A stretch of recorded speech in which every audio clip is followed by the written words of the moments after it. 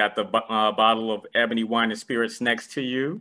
How did you get the name Ebony Wine and Spirits, Camillya?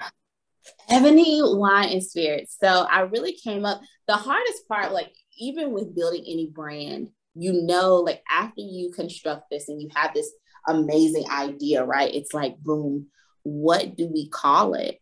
And for me, we went through so many names, but when I saw the Ebony, when I saw the meaning of Ebony, I just knew like this was it. And when I wanted to put my own spin on it, people are not all over the world. We celebrate melanated people and we celebrate their history, their heritage, and their culture.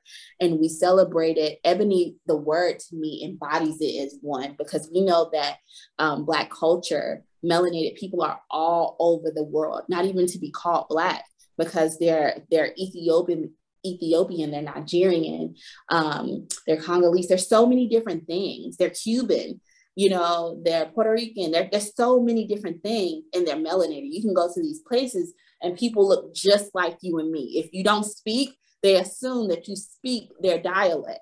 Right. And I wanted something to bring us together. And I saw nothing. When I saw Ebony, I knew like the essence of darkness, and it was the celebration of melanin. I knew for a fact that this was the name.